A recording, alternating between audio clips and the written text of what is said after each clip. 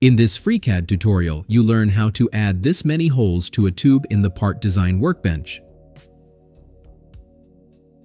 To model the tube, create a new sketch on the XY plane.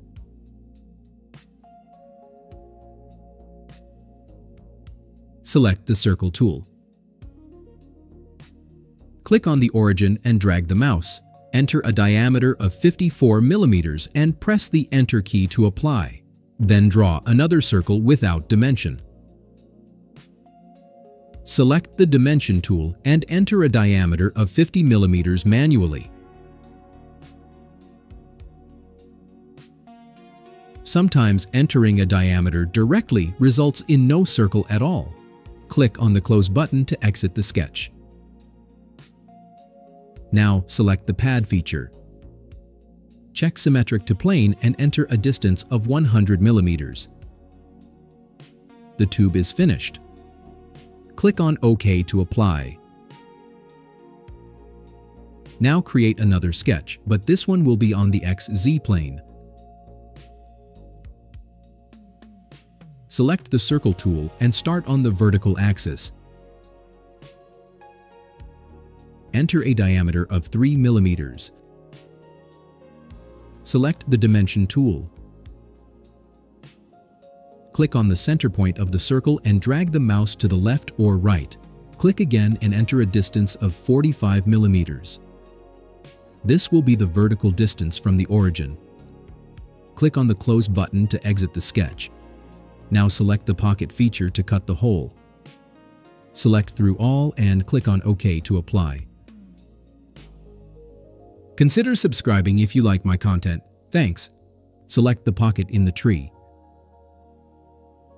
Do not select the Polar Pattern tool, but the Multi-Transform tool.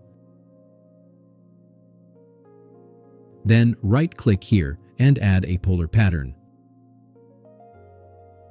Select the vertical sketch axis. And enter 30 occurrences to create 30 holes.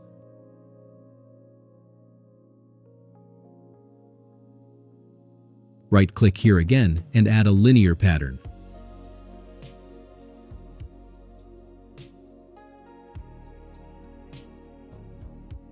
Also select the vertical sketch axis for this pattern.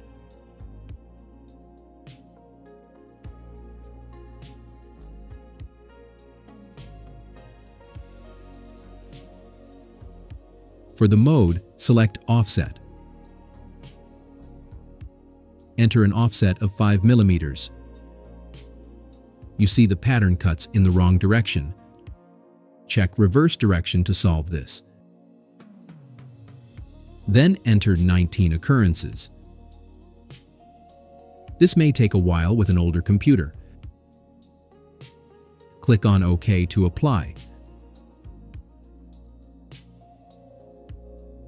So this is how you can fill a tube with a lot of holes in FreeCAD. Are you also into 3D printing? Then keep watching. You might also want to check out my 3D printing channel. See you there.